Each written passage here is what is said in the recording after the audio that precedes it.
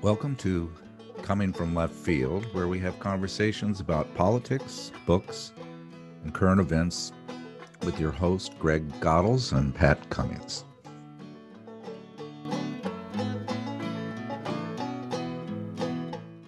A common exercise at many diversity trainings for nonprofits, churches, or universities is the privilege walk, in which a group of participants stand together in a line, each take a step forward or backwards in response to statements such as, if you are a white male, take one step forward. If you are a person of color, take one step back.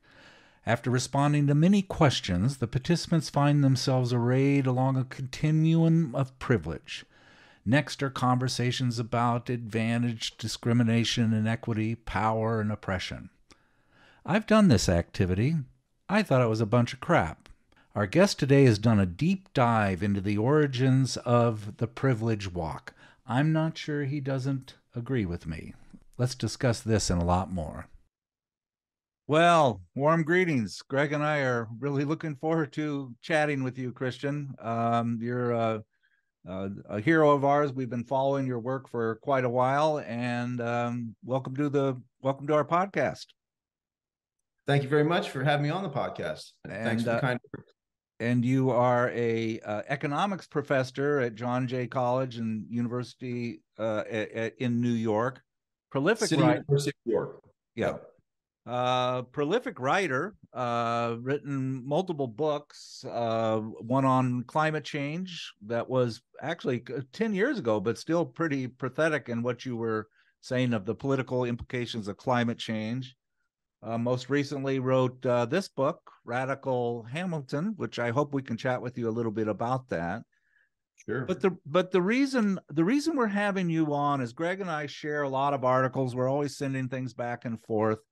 And he shared this article with me from the non-site, which is this Adolph Reed's? Adolph Reed and Walter Michaels. Yeah. This particular article is a long article. It's called "The Privilege Walk," and I was fascinated when I read it. Let me read the blurb on it. How Herbert Marcuse's widow used Scientology-linked cult methodology to game identity politics and thus helped steer the U.S. left down the dead-end path of identitarian psychobabble. Now that's got to be one of the better sub-article statements that I've read. Well, we previously had on Norm Finkelstein, whose book really covers a lot of the themes of your article, and this was a fascinating article. Give me a little bit of the background of this, beginning with you hitchhiking across country. Well, when I was 19, I hitchhiked across the country to San Francisco, where my aunt lived and still lives. And I had lived out in the Bay Area for a year when I was 10, and in Northern California for like a winter with my mother when I was around 5 years old. So we'd always sort of had a connection to the Bay Area, and moved out there and got a job moving furniture and went to this weird college called the New College of California. That was pretty great in a lot of ways. And it ultimately went under when it fell victim to a group of Tibetan scam artists, which is like a story in and of itself. And they convinced the president of the college, who was actually the son of a famous movie actress from the 40s, and he kind of kept the thing afloat with his dwindling fortune.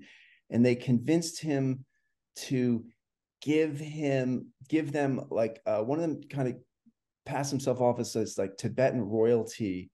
Or Nepalese royalty or something like that. And then they ended up murdering somebody, this gang of a couple of these guys. And then the whole thing blew up, and there was this massive investigation. And then they like dug into what was going on at New College, and they realized that they had given this guy a degree basically in exchange for some money that he promised and never gave. And that's how New College collapsed. But that was way after I was there. But yeah, so I went to the New College of California, which had some actually great professors and some really great, interesting students. And there I studied with, in one of the kind of foundational courses, with a young professor who had actually studied personally a bit with Michel Foucault, and we did in this class the privilege walk. And the privilege walk is, for those who don't know, where participants stand on a line and then in response to a series of questions move forward or backward. If you're take one step forward if you're white, take one step forward if you're a man, take one step, I forget whether it's like taking steps backwards or forwards, but it's just, what happens in the end is that you get this, the group is arrayed along a spectrum of privilege, Right. which if you have any kind of nous, you can sort of sum up from, 5 minutes of conversation with those people, their accents, like whatever. Um, and so that's, it was about, that's what it was, and then you just sort of like, I forget, I don't think there was much discussion about it even.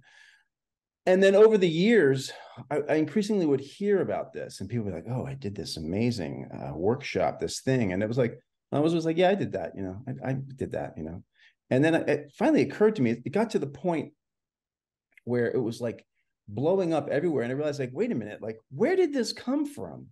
And like so much of for lack of a better term, woke insanity, so much of it tracks back to the Bay Area and Tides Foundation and that whole scene. And so, I mean, I was like, I'll bet that was like, I'll bet I was pretty close to the origin of this. And so there was a group of kids, college students, who had been part of this program called New Bridges, which worked with high school students. And this program had been created by Ricky Sharover Marcuse. And Ricky Sharover Marcuse was the main person who had created this exercise, which is sometimes called the power shuffle, but is better known as the privilege walk. And so indeed, I was sort of close to the beginning of it, because it was only like 4 or 5 years old at that point. It had just been used with New Bridges and these like political, camps with, programs, after school programs, summer programs with high school students. So then I dug into the history of the privilege walk, and the history of the privilege walk is that Ricky Sharover Marcuse, who dies in, I think it's like 88, unfortunately very young, of cancer. She developed it, and she was Herbert Marcuse's third wife, and she was very influenced by reevaluation counseling, which is itself a breakaway from Scientology.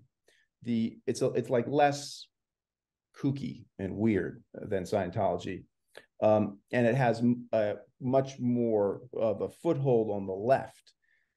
So she also in the 70s helped pioneer what we now recognize as the diversity, equity, and inclusion, business industry. And she was pioneering workshops around racism and gender, but particularly around race. And it was out of that work that she developed this, the privilege walk, with another guy who's named in the article, whose name I'm now forgetting. But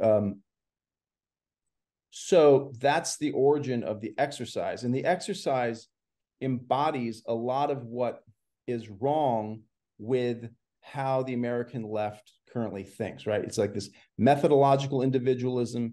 It's this essentialist and reductive identitarian thing that it's like, that if you're gay, or if you're black, or if you're white, or if you're straight, then you think this way. And it's not that identity doesn't have any effect on people's consciousness. Of course it does.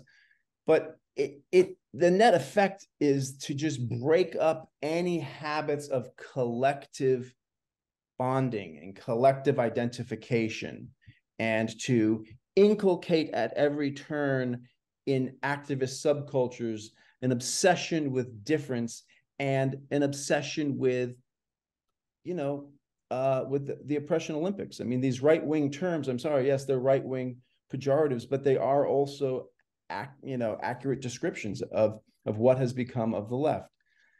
And I mean, all of this comes out of the new left and the problems of the new left. Well, going back to the Scientology thing, I mean, I I hitchhiked from Midwest to San Francisco, and I went to a Scientology orientation, and they talked about Ingrams, which are these built-in biases that you need to get rid of through their deprogramming. And at the time, I was a psychology major and did a lot of work with Gestalt and Gestalt therapy. And this whole idea of we have a lot of built-in problems that you're unaware of that you need to go through exercises to do so this to purge yourself from these things.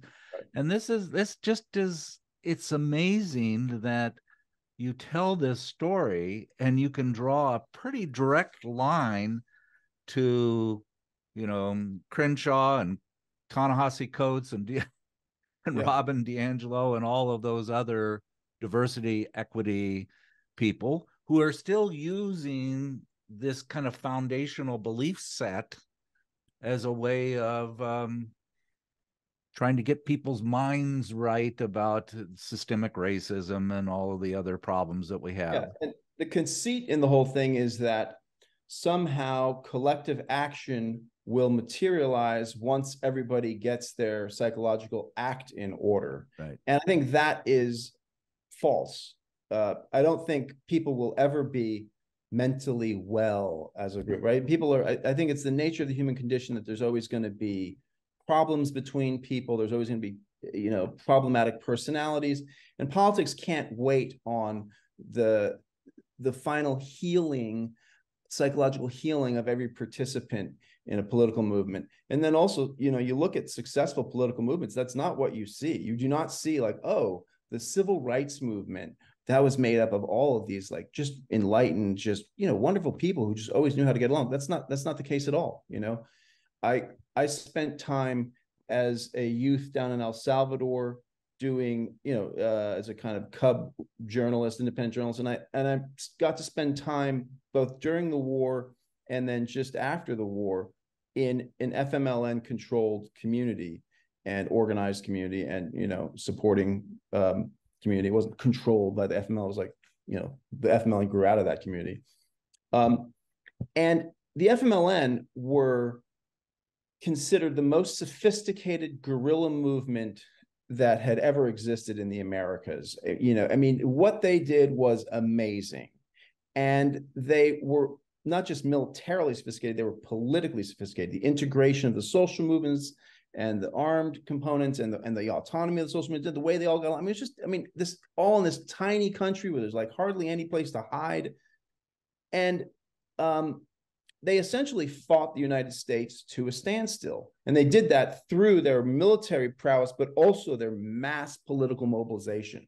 That they kind of, the social movements like hemmed in the American empire and actually like limited the political room that the American empire had to unleash violence. And like the beginning of the 80s, there's just massive violence. By the late 80s, it's like the US is really kind of constrained politically to do that. So an incredible, whether you support it or hate it, an incredible political movement. Well, I can tell you from having lived in that village bit, it was not made up of people who were enlightened. There was the same kind of stuff you find everywhere.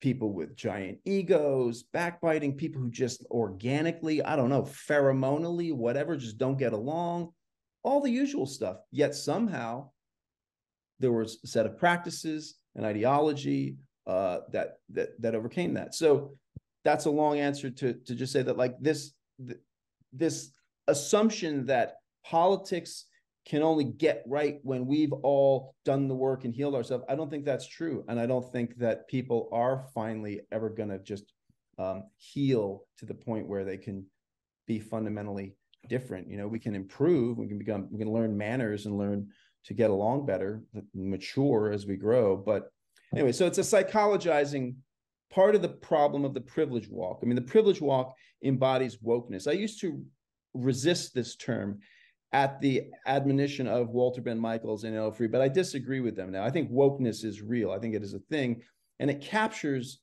more than identity politics. Identity politics is only one ingredient in wokeness.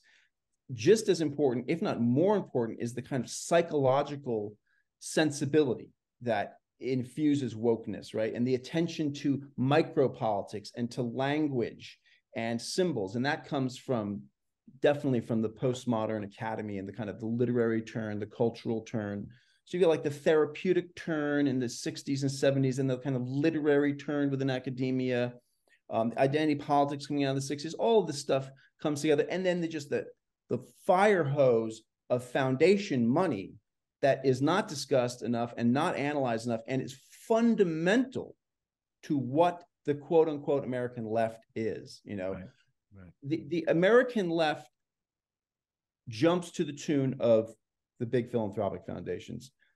I always sort of knew this, but I got a really kind of close secondhand look at how this worked when my wife, Marcie Smith Parenti, who we were talking about COVID stuff prior to turning on the recording, I think, wrote a great piece in the Grayzone that everyone should read about COVID and menstruation. She also has a couple great pieces about Gene Sharp in Non-Site, and that are very important for understanding the problems of the U.S. left today. But anyway, she was the executive director of a climate-oriented group.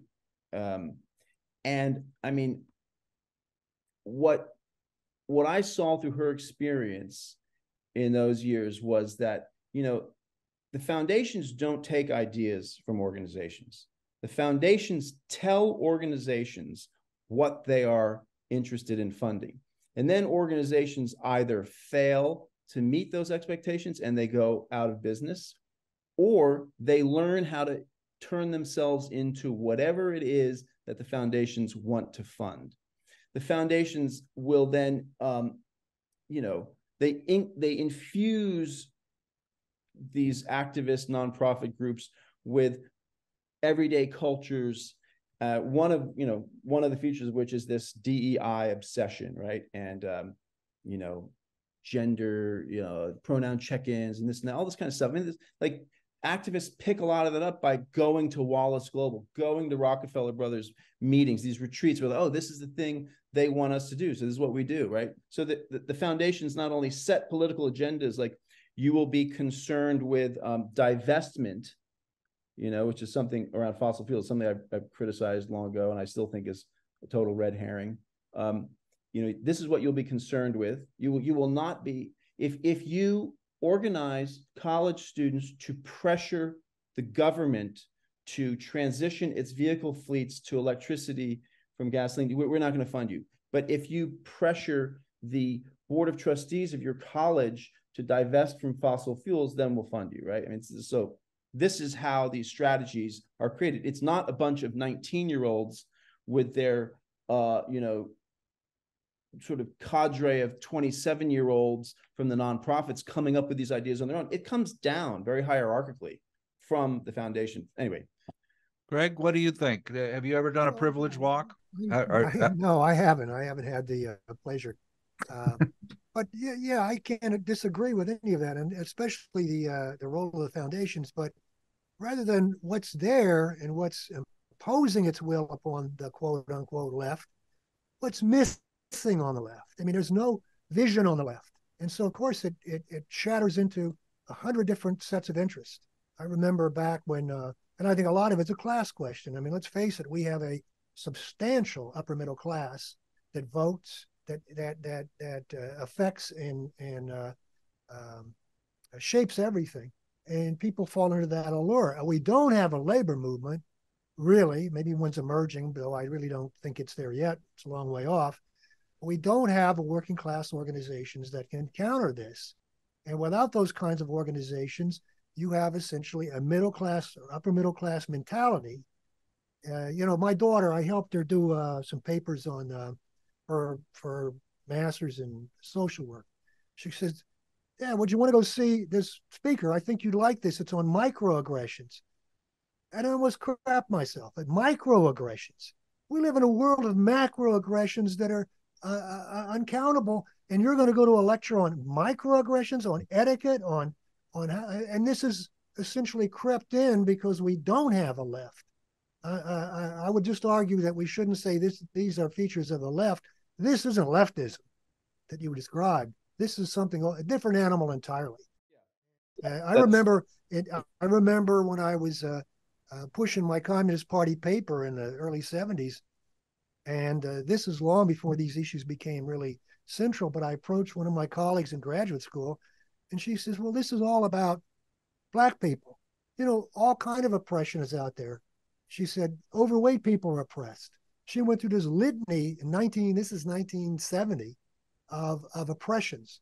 And I scratched my head. You can't see in this picture the centrality of racism in America and in our history. And, you know, and I also remember how I'm reading in Harper's or somewhere else, all of a sudden these ethnic identities started popping up.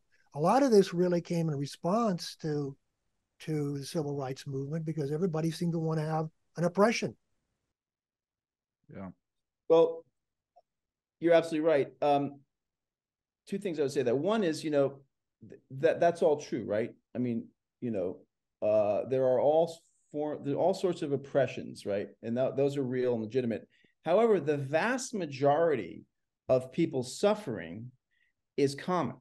The thing that afflicts most overweight people is the same thing that afflicts most people in America, which is they're not getting paid enough, their rent's too high, they can't afford health insurance, etc. So if you take care of those basic economic needs, the vast majority of people have, very significant improvement in their lives. And the people who are the groups that are most oppressed disproportionately benefit from universal programs, right? So that's part of what's dropped out is that, yes, I mean, you can say yes to all that stuff, but, isn't it true that everyone really needs a roof over their head and a job, et cetera, right? The other thing is, about the rise of identity politics and this kind of like, proliferation of little nationalisms. I mean, a lot of that goes back to the foundations. You've got the FBI and COINTELPRO and the CIA through Chaos, Operation Chaos, right? Intervening against the New Left. The FBI has an infiltrator in the Black Panther Party who drugs Fred Hampton the night that he's assassinated by the Chicago police, right? There's like something like 40 murders associated with the Panthers. People are jailed, right? There's like repression. That's been well documented. What's not as well documented is the co-optation. At the same time, there's money coming down, right? The Ford Foundation early on starts funding CORE. I believe it's around 64, right? And the foundations start pumping up nationalism, reductive, essentialist identity politics, which if you're a busy person and you're not obsessed with reading history and political theory, it's like, whatever. It's like, what's the difference between Fred Hampton, who's like, he's part of a Black nationalist Marxist group and he talks, class politics, but then you got these other people who are like just Black nationalists. I mean, like a lot of people are like, well, what's really the difference, right? So it's like very confusing for people who are busy trying to deal with life rather than, obsessed with politics. And so that proliferation of nationalisms, which becomes identity politics, is organic, but it's also nudged along with foundation funding. You've got the hand of repression complemented by the hand of co-optation. Talk like Fred Hampton, you're going to get whacked. You're going to get red baited. You're going to get fired. Talk like, someone from CORE, you'll be tolerated. You might even get funding. And that's how we get to this point. Our last podcast we had on Trevor Aronson, who had the very popular podcast, The Alphabet Boys, about the Black Lives Matter. And it just was shocking to see how much the police department, the FBI, the informants, they started to monitor these, not only monitor, but entrap. It wasn't just monitor, it was monitor and destroy. We have a case in Tacoma. I live in Tacoma, Washington. Just yesterday, they started a trial of 3 policemen who murdered a young Black man named Manny Ellis. And they through, the gist of the story is that they said he did all these kinds of things, and he deserved to be restrained. And it just so happened that video cameras showed that completely contradicted what the police said, and they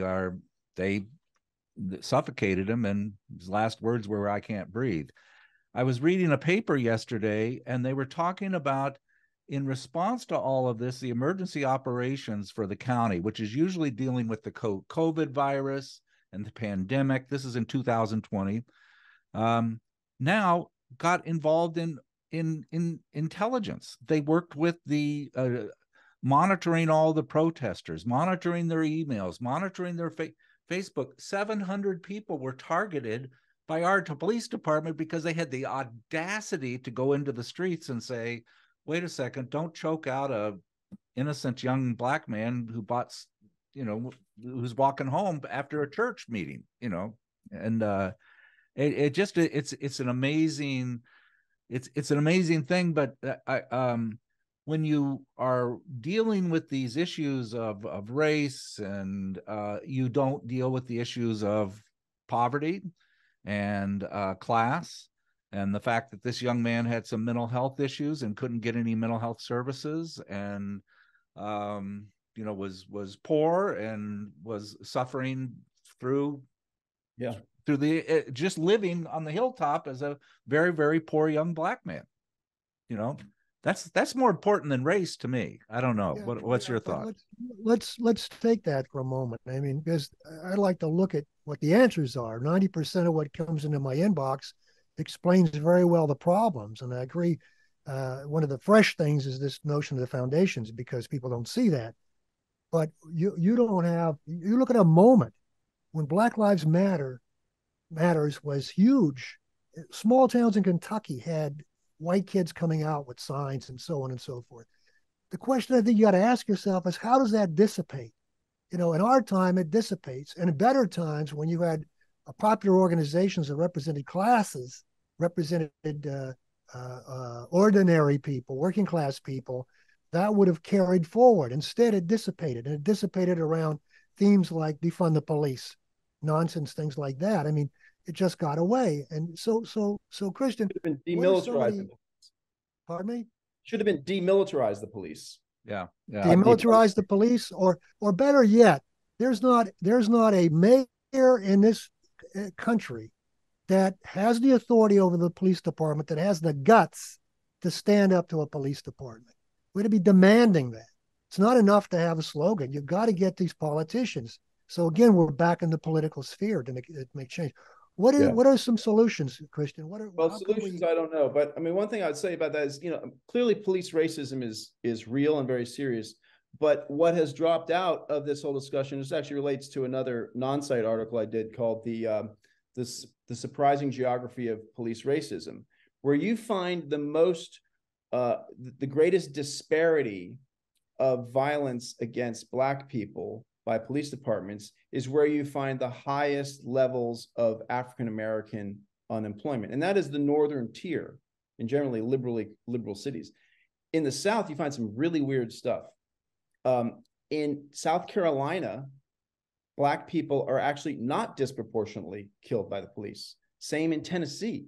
There's actually, in South Carolina, white people are disproportionately, just a little bit disproportionately show up in police homicides. I used the 2 years of the Guardians project. It was like 2015, 2016, and they documented all of the police killings in the US, right?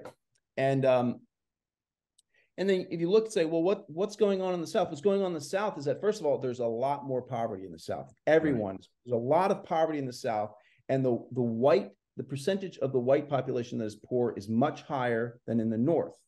And there's also the percentage of a Black middle class is higher. So the ratio of Black poverty to the total population is, lower in the South than in a place like, Minneapolis or something.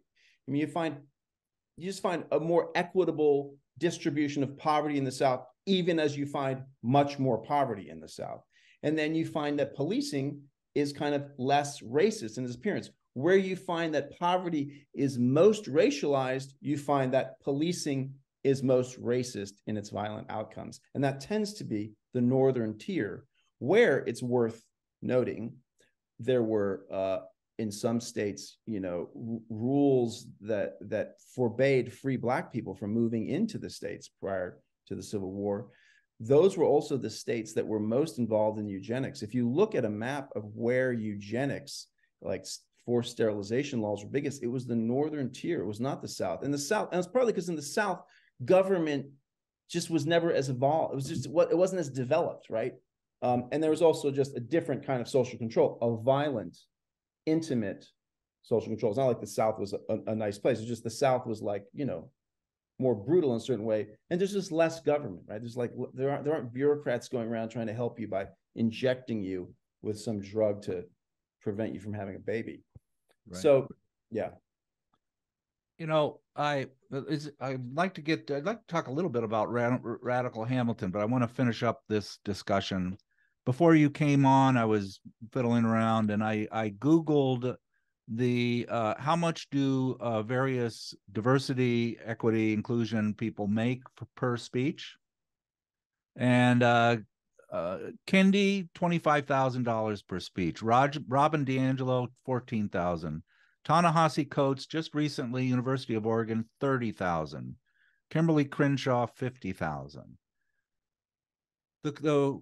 The question is, they are doing all of this training. They are taking from your privilege rock, that kind of the themes, and turning them over and revisiting those. I'd be all for paying them all that money if you had outcomes. If you had any outcome at all that says going to these trainings or receiving these trainings pushes people's perceptions and thoughts and behaviors in the right direction. And what's interesting is it seems to be just the opposite. There's a lot of research that says when people go through these trainings, the pre and post with their surveys and their perceptions, they tend to have more negative feelings than positive feelings. I don't know. Have you looked at that phenomenon much? I looked at it when I was writing the article a couple of years ago, and at that point, there wasn't a lot of evidence either way. One of the most remarkable thing was just that there was no attention paid to outcomes from that stuff.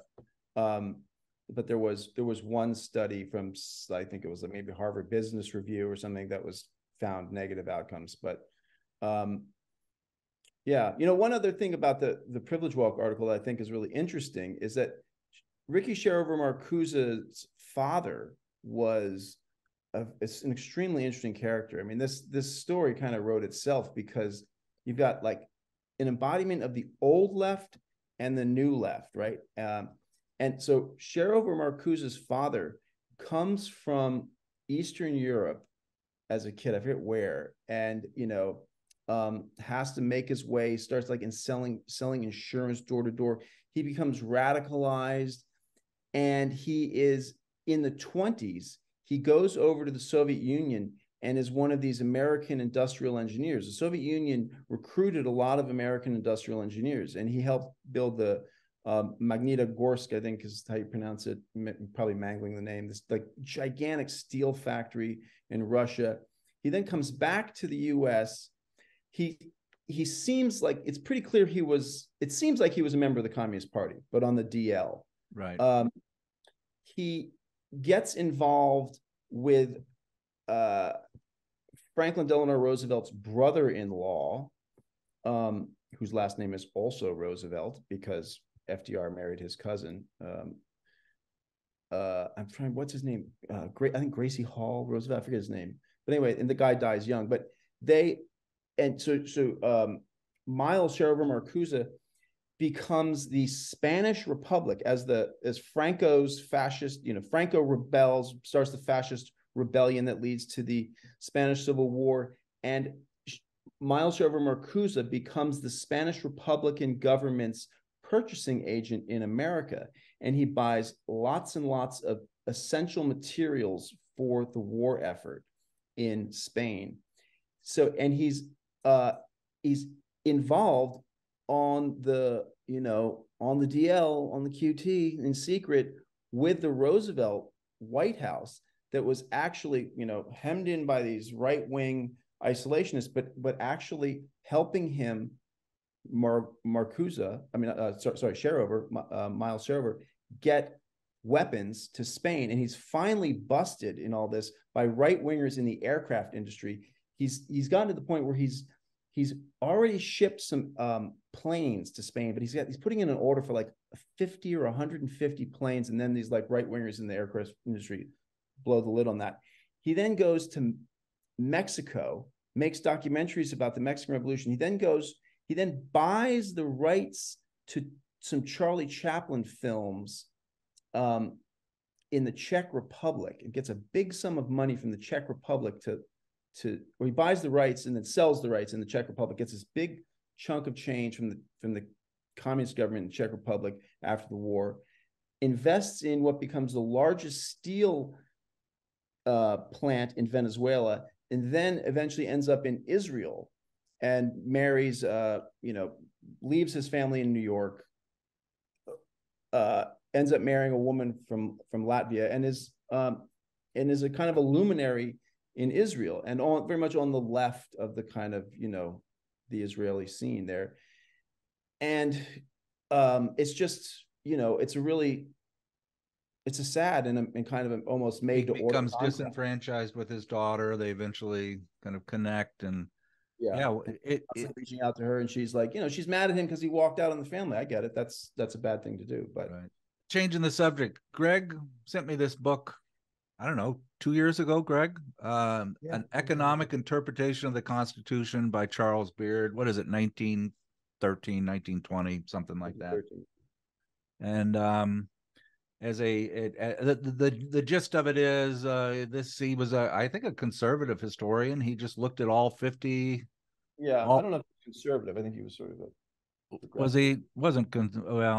anyway, he was a legitimate historian that looked at the 50 founding fathers, and from the founding fathers tried to figure out what were their economic interests, what would, when they were arguing various positions for the Constitution, how much of that was it their own selfish interest? And you found that almost to a person that, yes, in fact, they made all of their decisions based on what was good for them economically. And I think that's the first chapter in your book here. Radical Hamilton, in a way. Am I missing something? No, I think that Beard is a little reductive in that.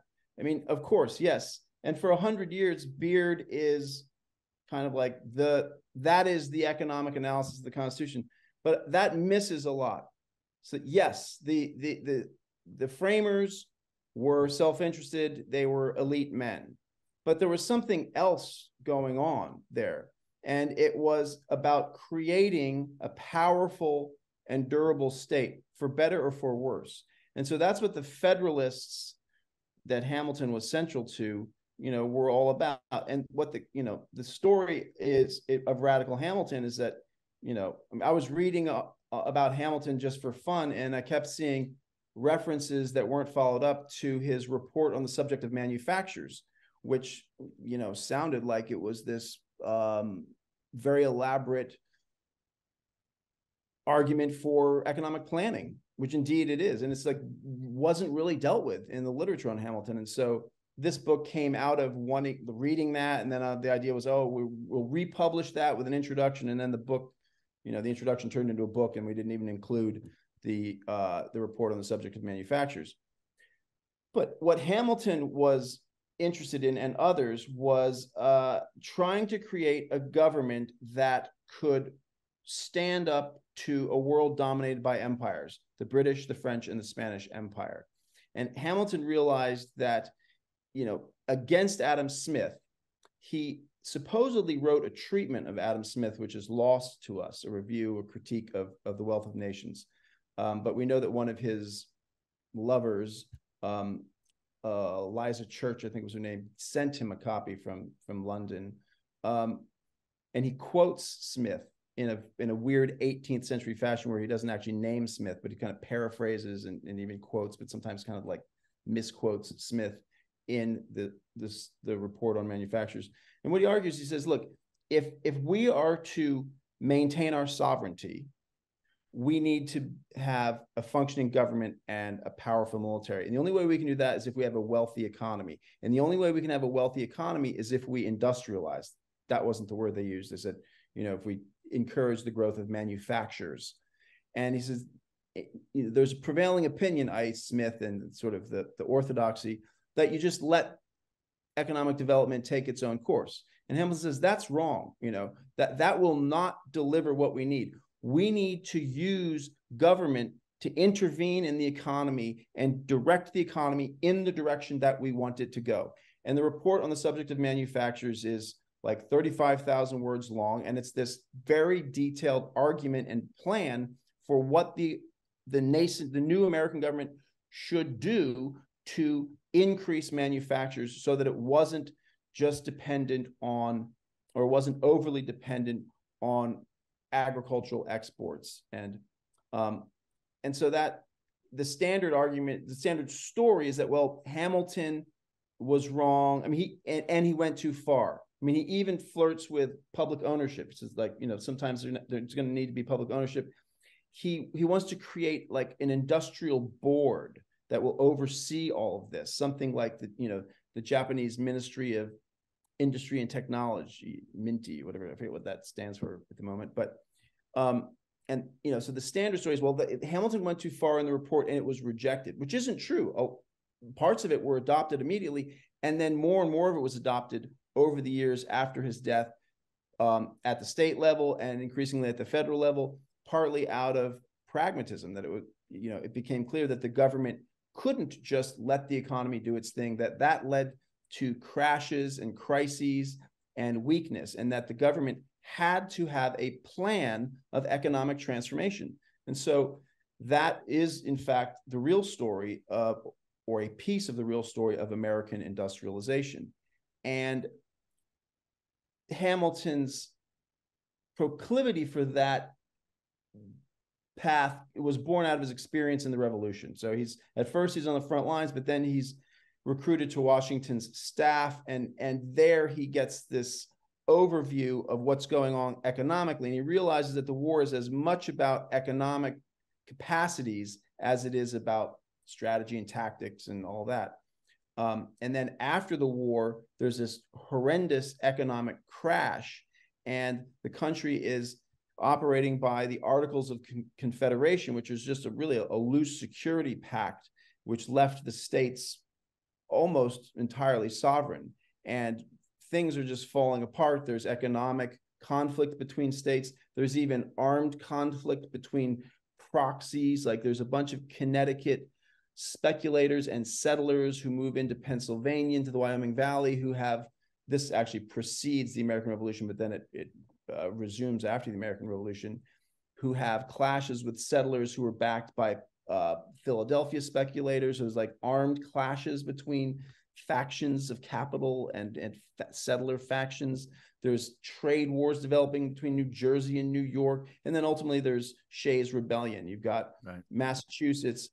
All the debt has been consolidated in the hands of like 35 men who live on the coast, and they just start squeezing the yeoman farmers, the small holding farmers of central and western Massachusetts, until there's a rebellion, which follows actually 2 years of really bad weather, which are linked to volcanoes, one in Iceland and one in Japan, and they lead to like really cold summers in New England.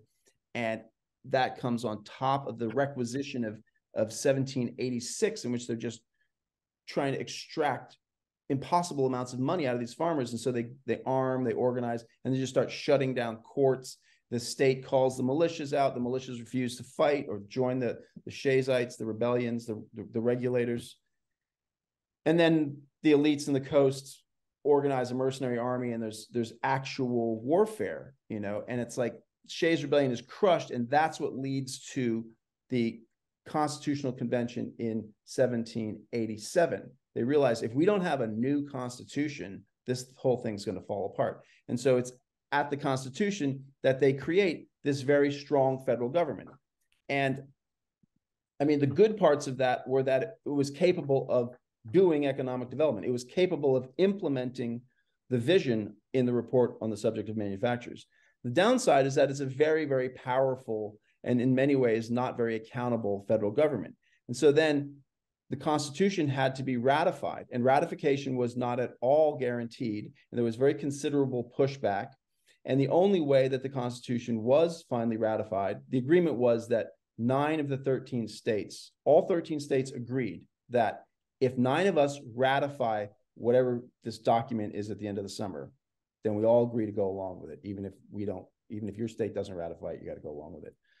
So they eventually get 9 states to ratify it, and it becomes a law. But it's only ratified in large part, because there's an agreement to immediately amend the first 10 amendments of the Constitution, which is the Bill of Rights, right? The protection of freedom of speech and assembly, protection against, billeting of troops in homes, which nowadays is like, what's the big deal? But that was a big deal back in the day. You don't want military officers coming into your home.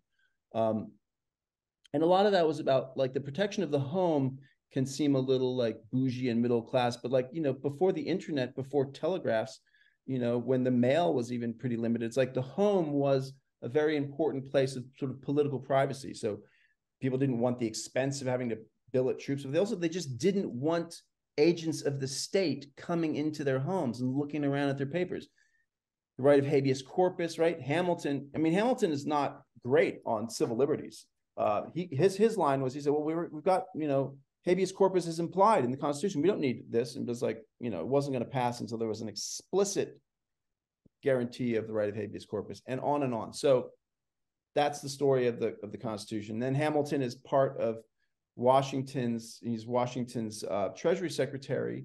And then when there's the revolution then there's John Adams after Washington, and Hamilton is not part of that administration. He is employed by the Army. He's the Inspector General of the Army. And then Jefferson comes in the revolution, quote unquote, the revolution of 1800. And a lot of those federalist kind of big government measures are rolled back. And it leads pretty quickly to the disaster of the War of 1812. The Brits start realizing like, oh, these guys are like, they're pulling back their navy. They're like, Jefferson eliminates all internal taxes, which are usually written about as if they're very regressive, because there was taxes on playing cards and alcohol and stuff like this. But there was also taxes on carriages, houses, horses, slaves, forms of property that only elites had, right? So he eliminates all these internal taxes, cuts back on the Navy. It's a little, I would love nothing more than to see a massive reduction in the American military industrial complex right now. But at this time, the U.S. was a very different thing. It was a small, weak country in a world of empires, and it's not at all given that the U.S. turns into this big, powerful state and economy, right? That is the result of political choices that are made all the way along the way. And anyway, it's not a moral point, love it or hate it. The point is just to understand the actual development. And so the situation was, Jefferson cuts these taxes, they start reducing the size of the Navy, and then the Brits start, boarding American ships, arresting sailors, saying, well, you're British, you're not American, you're a deserter. And then they start landing and demanding provisions, and then there's riots, and then the war jumps off. And then after the war, during which the White House and Congress are burnt to the ground by the British, and luckily the British were just exhausted and they didn't want to like recolonize the US. So the U.S. survives that, but it could have been broken up easily. Right. And then after that, the Jeffersonians, the Democrats, Republican Democrats, realize, okay, we've got and along the way, they get rid of the first American, the central bank that Hamilton's created. We've got to have a central bank. And we actually have to rebuild this developmentalist state. So the point of the book is that, American capitalism, maybe it's an argument that is at this point finally dated, but it's like the mythology of neoliberalism that American the invisible hand kind of stuff. Just let it go, it'll work it all out. And Hamilton, that doesn't stand up to historical scrutiny. Right. That's not the real story of how American capitalism got to be what it is. Whether you love it or hate it, The real story of this system rests on planning, right? Right. So it's an attempt to indigenize the idea of planning. I'll say you never get beyond planning. You either have underdevelopment or you have planning and development. So then the question is, what do you want to plan for? What kind of economy do you want? This idea like, oh, no planning, get government out of here, that's totally ridiculous. And I think it is actually finally sort of on the wane. Right. Greg, what do you think? Well, it's interesting. I don't agree. I think that this country's development and evolution was driven by circumstances. I mean, by the circumstances that people found themselves in, and less so by ideologies were floating around and they were adopted on a practical manner. I mean, if you got your ass kicked in 18, decided you need a bigger military, but people believed that that huge ocean was going to protect them to a great extent. And there are other circumstances that led to that war. Of course, Britain was tied up with the Napoleonic Wars at the same time, so they were limited in what they could do and their reach. So I mean, basically, the real culmination, the real thrust of industrialization comes after the settlement between the capitalist North and the feudal South. Essentially, I use those words in a very broad sense, but that conflict led to the release of powerful forces in this country that led to industrialization, railroads, and so forth. So that's but the railroads, there's not a single railroad in the U.S. that wasn't built without massive government support. The right wing argue that they have this one, I think it's called Burlington Northern. They've got this one example of a private railroad, but it was actually based on the failure of two previously subsidized railroads. The creation of the roads, the entire transportation system of this country that allows for the proper industrialization, really the kickoff of the second industrial revolution, because you've got the beginnings of the first industrial revolution with textile manufacturing in New England, which is in part the result of government supported industrial espionage to steal the designs of British looms and bring them to Lowell, Massachusetts. You've got across the North this, increasingly diversified small family farms that are, have a sideline in like tanning leather or making candles or making building products, right? And that's another source of industrialization. That's all facilitated by the knitting together of markets that's heavily dependent on transportation and communications, both of which early on come down to the post office. The post office is actually basically a giant public works program throughout the 1820s, 30s, and 40s. Like, I mean, most roads are built by the post office. And this was a battle at in Philadelphia. What would be in the postal clause? And Benjamin Franklin wanted to say they'll build roads and canals and those, and it was like, they just got this one word in, which was post roads. The river systems in the Midwest, we think of rivers as these passive natural features. They're not necessarily. Many of the rivers in the Midwest were tangled with snags on the Red River that feeds into the Mississippi and goes up into Arkansas and into Missouri. There was 100-mile long log jam called the Raft, and it prevented access to all of this land up there and settlement and exploitation and development. It was only cleared by the post office.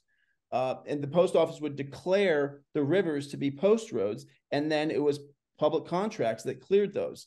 The railroads, similarly, it's the South evacuates the government, and with the radical Congress in the North, they passed the Morrill Act, creating the land grant colleges, and I forget the name of the act, but that provides for subsidizing railroads. And so there's an unleashing of forces, but what unleashes it is planning and subsidy by the public sector.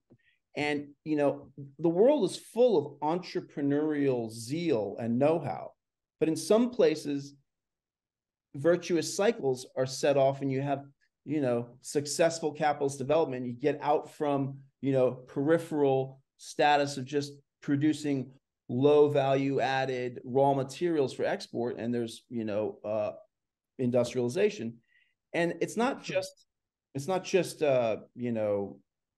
entrepreneurial zeal. It's like you have to have a developmental state supporting it. Right.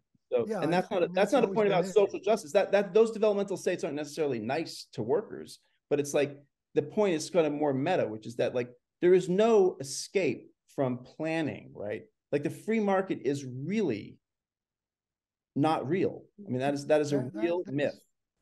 that's the value I think of Charles and Mary Beard's work, and that is it shows that the conditions for this kind of expansion, this kind of development, are laden by capturing government, and that's what they were saying essentially. The government was captured by financial and industrial and southern interest, and that capture allowed these things to happen. And with that No, capture, I disagree with that. It's not captured, certainly not captured. I mean, underdevelopment, to the extent that it's captured, underdevelopment is maintained in the South. It is the slave yeah, power. yeah, It is the that's why the disproportionate Civil War power was of the fought. Southern elite that leads to the failure of industrialization in the South.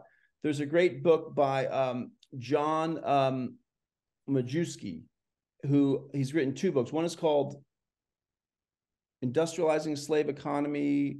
I forget the other one is about, it compares a county in Pennsylvania with a county in Virginia. But anyway, what he shows in his work is that there were always these Whigs in the South, right? There were always these, developmentalist Whigs in the South who wanted industry, they wanted railroads, and they could never overcome the political impediments, were that there was this agrarian slave class that refused to subsidize all of this, and also that the impact of slavery itself was such that it meant that you had low rates of urbanization, you had a workforce both enslaved and poor free white and poor free black, but 10% population is free African Americans, or 10% of the African American population under slavery is free. This population is generally broke, right? Because there's this overconcentration of wealth. So even if you do get your act together to create a railroad, you're just not going to have that much traffic, right? And so again and again, there are these efforts at development that fail in the South. So to the extent that government is captured by the slave power, it doesn't lead to development, it leads to underdevelopment. And it's frequently the political class that has a vision that is rooted not in capitalist accumulation, but is rooted in matters of state vis-a-vis the international community. And these are also not pretty motivations, but Hamilton embodies this. His concern, he's not a man of the left, but he's a well-to-do lawyer, marries into a rich family. His concern was, are we going to be conquered or not? And he wants a strong bureaucratic system that can support a strong military to face the rest of the world, and to hopefully then, expand throughout this continent and go as far as possible, right? So, I mean, this actually gets into a larger point, which is I think the state, I mean, this is one of the faults, one of the blind spots still to this day in Marxist political economy, is the capitalist state remains not properly theorized. It's easy to dismiss, but the reality is that we live at a time of what in the 30s was called state monopoly capitalism. And it fits perfectly as an explanatory structure on what we have today in America. What we have. Well, certainly that's today. I mean, if you want to talk about like agency capture, that's theorized in the 20s and 30s, and it applies today. It's a concept of the state that certainly is far more viable than most other neo-Marxist or liberal views of how the state functions. Yeah. What's the alternative explanation of how the state functions? What's the alternative explanation of how the state functions? Yeah, I mean, apart from a Marxist explanation that sees the state as really. First of all, I don't know if there's a Marxist explanation of how the state functions. I don't think there is. Fine, but what would be an alternative to that kind of a Marxist explanation? And I just laid it out to you. But you didn't listen, apparently. First of all, listen. If you want to explain current political economy, or do you want to explain capitalist economic development? Because they're two different things, right? Because current political economy, you have to understand deindustrialization, right? You have to understand World War II, U.S. hegemony, overproduction, the role of the Cold War in shaping the American state so that it wants to increase development in its allied states, how that then leads to recovery and then a crisis of overproduction, a profit crisis that goes with that, and then the turn away from embedded liberalism and Keynesianism towards neoliberalism, the financialization of the economy, deindustrialization of the economy, and yes, increased agency capture. But that's specific to that part of history. If you're trying to understand how America industrializes, saying, elite capture, that's not what it is. I mean, there are no like textile barons to capture state policy, right? They develop out of state policy. There's state policy that's like, we want a textile industry. We're going to use state power to create a textile industry. That textile industry then creates a specific faction of capital that will, of course, try to get its way, et cetera, et cetera. But if you cannot just begin from this moment and project back. Oh, it's elite capture. What I'm suggesting is, if you look at Beard and Beard's claim, it's a simple claim. I think it's an irrefutable claim. I know a lot of new left people in the 60s. They talk about reductionism, et cetera, et cetera. I have no idea. I guess I'm not smart enough, but what they're really driving at by saying that. It's a simple claim. It's a claim that the interest of those people shaped the policies of the government to which they contributed, which they formed. Yes, in a general sense. It's not generally. And how in a sense that they're reproducing the class system. It doesn't follow that government that they created did in fact always serve their interest. It didn't follow that in fact they saw the contradictions that were latent in that. Those things ensued. They came later, but they created this government. We're gonna have to agree to disagree, because I don't agree with that. I think if you look at the history of capitalist development, what you see is, first of all, fragmentation, right? And you've got different state policies, and you've got states that encourage development. And it's a slow accumulation of power in the hands of the federal government that's really not complete until World War II, the New Deal, and then World War II. The story of American economic development is one of both industrialization and continued underdevelopment, right? The South can't get its act together. Let me ask you a question, because I think it goes to perspective here. We have different perspectives. If there hadn't been a Shays Rebellion, if there had not been a Whiskey Rebellion, if there had not been a War of 1812, and if there had not been an Alexander Hamilton, don't you think that early history of the United States would be much the same as it is without Alexander Hamilton? Didn't those events shape far more than his policies? His policies were there and probably looked attractive to people. My answer is no. And I opened the book with a comparison to Simón Bolívar. And what you're suggesting is that it was inevitable that the United States end up as it is. And I don't buy that. That's not what I said.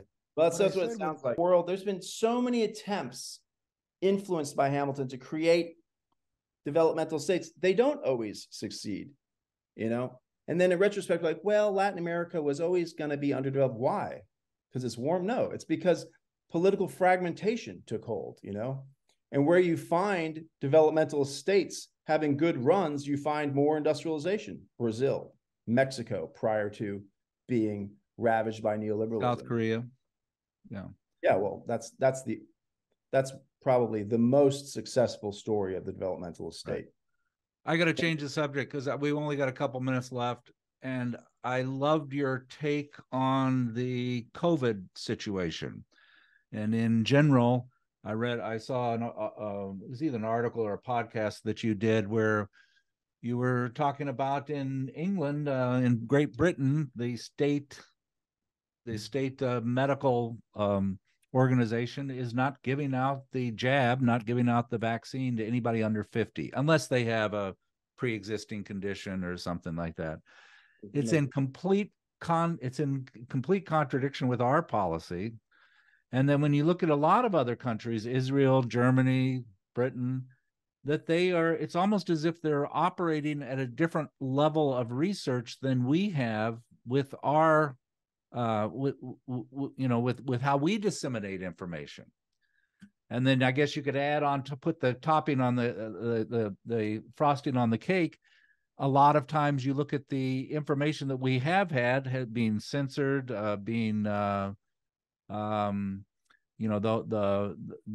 problems that occur with Twitter and people being deplatformed based on what is now factual information, but at the time was considered conspiracy. How do we get ourselves in this mess? And I don't know. Well, I wrote a big piece in March, published in March 2022 in the Grayzone, called "How the Lockdown Left Lost Its Mind," or "How the Left Lost Its Mind and Learned to Love Lockdowns." And it's got 128 footnotes, all of which are linked to sources. So, people can consult that. But what happened was that, this is a huge question. You're asking, what's the story with COVID? The story with COVID is the biggest violation of civil rights and the most authoritarian episode in American history, I think, since, possibly World War I. And the sad thing is that the left went along with it. Mm-hmm. And threw out this entire body of critique that it had developed. Agency capture, for example, right? This goes out the window. And why that is exactly, we can trace how it happens, but why do people fall for that? I don't quite know. But, the messages come down from on high. Any opposing opinion is censored. People like Jay Bhattacharya, or have their Twitter accounts suspended, etc. The other article I think you're kind of referring to is my review of Naomi Klein's book Doppelganger, which just came out in Compact. And Naomi Klein tries to whitewash the left's role in the pandemic, and the left's role was so egregious that she can't just say we did the right thing, applauding the CDC, pushing for school closures, etc. She can't say that because that's ridiculous. So she said, well, maybe we made some mistakes, but blah blah blah. Tries to have it both ways, and it's a very weak book. And her whole argument is that if you question all this, then you're crazy, you're a conspiracy theorist, you're like Naomi Wolf, right? Right. And what's ignored is like all of the very, very credible critiques and discussions that were going on. For example, the Great Barrington Declaration, right? 3 doctors, epidemiologists, public health experts, Jay Bhattacharya, Martin Killdorf, and Sunita Gupta from Oxford, right? So it's like, Stanford, Harvard, Oxford, they get together and they propose, and they're not like, this isn't real, but they're like, this is a real disease. We got to be serious about this. And they say, we should follow what they call focused protection. We should protect the most vulnerable, which is, with this disease, is different with different diseases, but with this disease is elderly people with pre-existing health problems, right? All the resources should go to protect that population, and then leave the rest of the society alone as much as possible, because lockdowns have health impacts, right? That's the argument. You can't close schools for a year and a half and not have health impacts. You can't do all this stuff and not have excess mortality caused by lockdowns, right? And so this is something that the mainstream refuses to look at. You'll see this in relationship to Sweden, where they didn't really have much of a lockdown. They had a little more than people often say, but the best you'll get is say, well, how does Sweden's COVID deaths compare to other countries' COVID deaths? Which is actually not the proper measure. It should be, how did all-cause mortality, including COVID, how does that measure up in Sweden compared to comparable states? Because it's not just how many people died of COVID. It's like how many people also died of drug overdoses, alcoholism, cancer because they didn't go get screenings, heart attacks because they were having chest pains and they were afraid to go see the doctor. Because basically, for a while, right, in the US, hospitals were saying, don't come to the hospital. Right. What do you think is going to happen to people if you say, don't come to the hospital unless you have COVID? Lots of people are going to die, right? So they refuse to measure this all-cause mortality. And people are still just refuse to to accept the facts. I mean, and some of the facts are really rather amazing. I remember one moment in when my perception of things began to change was talking to a friend of mine who out in Michigan, who at that point worked for SCIU and, you know, big healthcare union. I said, well, how are things going? This was in like, you know, late March, early April, 2020. And he said, well, it's really weird. He says, you know, in Detroit, you know, we can't get personal protective equipment for our members and the hospitals are overwhelmed. Said, but in northern and western Michigan, we literally have hospitals that are totally empty at night. I was like, what do you mean? He's like, yeah, there's like, there are hospitals, numerous hospitals that have no people in them other than staff. I was like, what?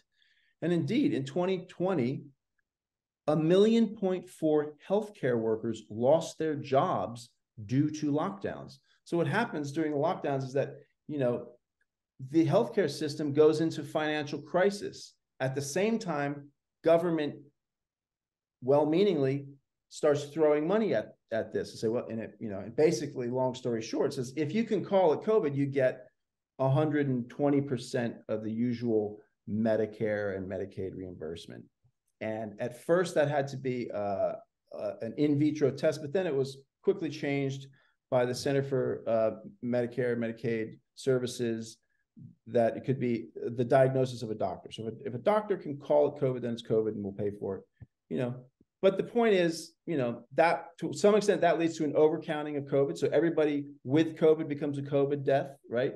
Some states have even had to like pull back on the number of COVID deaths because people died of other things, but then they had COVID. Anyway, yeah, the left. I mean, the left basically. Well, panic, and I think at the heart of it is Trump derangement syndrome. Right. That's what it really comes down to. Look at the left did to Taibbi in the when he went before the Democratic hearings. That was unreal, totally unreal. I know Marxists. I mean, I was on an email list with some prominent Marxists where, you know, the prevailing attitude was when I departed this email list, where they were like, Taibbi's a Nazi. Literally, people were saying it's totally deranged, if you ask me. Totally bonkers. I love Taibbi. I love Taibbi. Taibbi's more right than wrong on most everything. And to be treated that way. Yeah, you can't have a left without free speech. I mean, you can't. Also, the left won most of those struggles. This is something people don't remember. It's like it was trade unionists, socialists, anarchists who like fought those cases that really helped nationalize First Amendment. You know, for a long time, it was like the First Amendment, that's federal law. If you're in DC, that applies. But, you know, Spokane, Washington, forget about it. We'll crack your head and take your newspaper away from you. Right. But I mean, there, you know, if you look back just in the press, you see in early March, things were still sort of up in the air. You had like Bill de Blasio, March 9th, saying, if you're under 50, COVID's like a bad cold, you're going to be fine. We're not going to close schools, right? The key moment is in that, like, I forget the specific date, but it's, you know, like the third week of March when Trump comes out and he says, we're going to open the economy by Easter. And he basically throws down the gauntlet. And at that point, the whole thing is totally politicized. At the same time, there's this wave of both organic and real, but also sort of right-wing astroturfed protests at state houses. 35 state capitals are protested. And some of these are pretty scary protests with, you know, armed people, all this kind of stuff. So Trump saying, we're going to own the reopening, the Dems are going to own the lockdowns. And then there's this, like, some of it's DeVos-funded foundation, other right-wing foundations pushing this stuff. And then there's this, like, series of headlines like, oh my God, the Trumpian fascists are on the move. And at that point, you know, the center, the liberals, and the far left, you know, they're just, all reason goes out the window. And it's just like, they take the bait. They're like, we're for the lockdowns. And they just start justifying unjustifiable stuff and spiral down into fear and insanity. And as more information comes up, like, oh, by, you know, the vaccines come out, if you question those, it's like, forget it. Never mind that in the autumn of 2020, you have Andrew Cuomo, governor of New York, saying, well, we're not going to release any vaccines that aren't tested first by the state of New York. we don't trust Trump's CDC and FDA. Kamala Harris says it. She's like, I'm not going to take a vaccine that comes out of the Trump administration. Half a year later, they're pushing it, you know? Yeah, and then it's like the vaccine comes in and suddenly, you have to have a vaccine. We now know that in the summer of 2021, the CDC and the FDA knew that the vaccine had limited efficacy, right? It was also breaking in the news. There was that case of the out in Provincetown or somewhere out, like somewhere on Rhode Island or Massachusetts, somewhere there was like a festival and a whole bunch of people got COVID, and like, 63% of them, I think it was, were vaccinated. And that's when the public started like, wait, we're talking about breakthrough cases. Remember that terminology went away. Right. The CDC and the FDA knew prior to that, due to research that was done by Humetrics, which was contracted by the Department of Defense to monitor Medicare and Medicaid data. They knew that the vaccine didn't work. They suppressed that information so that the FDA could give the vaccine full approval, because at first it only had emergency use authorization. And the legal, it's legally pretty dubious to have mandates for an emergency use authorized medication. So they suppressed the fact that, well, we know this thing only, has benefits for like 3 months, and then you're going to like get COVID, and it doesn't stop infection, doesn't stop transmission, has some anti-inflammatory and positive effects, particularly for vulnerable people for about 3 months, but like, that's it, right? They suppress that to give it full authorization. And then comes the wave of mandates, and unions are now backing away from it. A lot of unions supported that. My union supported it. I bet they, I know that many of them now are like, no, we weren't pushing mandates. They were pushing mandates, right, more so than the administration at my school. And, thousands and thousands of people lost their jobs. A lot of people just quit quietly, but there was also, New York City was minimum 1,700 municipal workers stuck on to the very end, refused to get the vaccine until they were like pushed out of their jobs.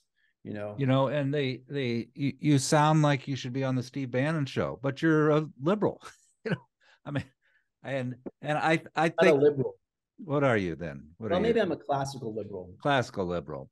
Yeah. But I mean, it's the idea that even when you question this, it's the left that eats the people that question these things. And that's part of the problem. So. Yeah. Yeah. Good. And I think there's a massive blow to the left that the left hasn't recovered from. And it's so. Well, and it's, and the sad thing is that a lot of times in your article on Trump, a lot of times for years he was saying it's a 1% mortality rate, and people were laughing at him. It's 3.5%, 3.5%, 3.5%. It's 1%. He was right. It's like, it's less than 1%. It's like 0.3%. It's like a very, very bad flu. John Ioannidis is the Stanford specialist on that stuff. But yeah. Right. Hey, listen, I'm going to let you go. Right. I think Greg has his sister, and I think there must have been a problem with her, so we lost him. Greg has stomped off in a huff because I didn't. No, he did not. His specific version of Marxism, but Marxists, particularly of a certain generation, are like that. I think I don't hold it against them. I'm just busting your chops, Greg. I think part of the problem is that I read this top to bottom, and I didn't send it. Greg didn't, and so I can see your progression of what you're saying, and it seems to make sense to me. So, Greg, you just got dissed by Christian, so you got to do your reading, man. We'll have to catch you up. Catch you up on it later. I locked my sister out of the house, so I told you. I thought it was related to you, Greg. It's related to your sister. Hey, Christian, this has just been great. This is the best Tuesday afternoon I've spent in a long time. So thank you for coming on. I enjoyed it as well. I hope guys. I hope you keep Thanks writing. Thanks for sending that Doppelganger. I really want to read that. I started reading it. I couldn't finish it. Good. I couldn't make sense of her appearance on Democracy on Amy Goodman's show. I couldn't make any sense out of it for 20 minutes. So yeah, I'll read yours. All right, good. Thank you. All right, take care. Bye.